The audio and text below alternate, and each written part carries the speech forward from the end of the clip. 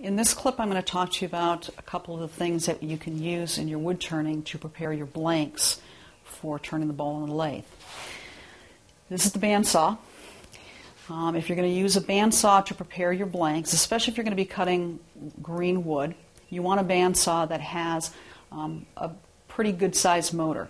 When this bandsaw was purchased, it only had a half-horse motor, and that's where wood turning friends come in handy. It was modified significantly, and I now have a 2-horse motor on it, so it can power through that green wood.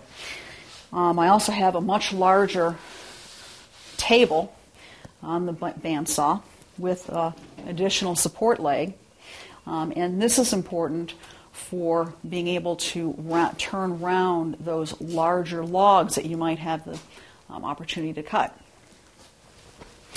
Another thing that comes in handy to prepare your blanks is a chainsaw.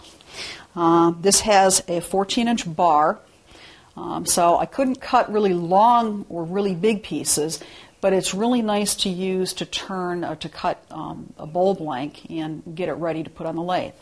And remember, you should always wear a helmet with ear protection and face protection if you're running a chainsaw.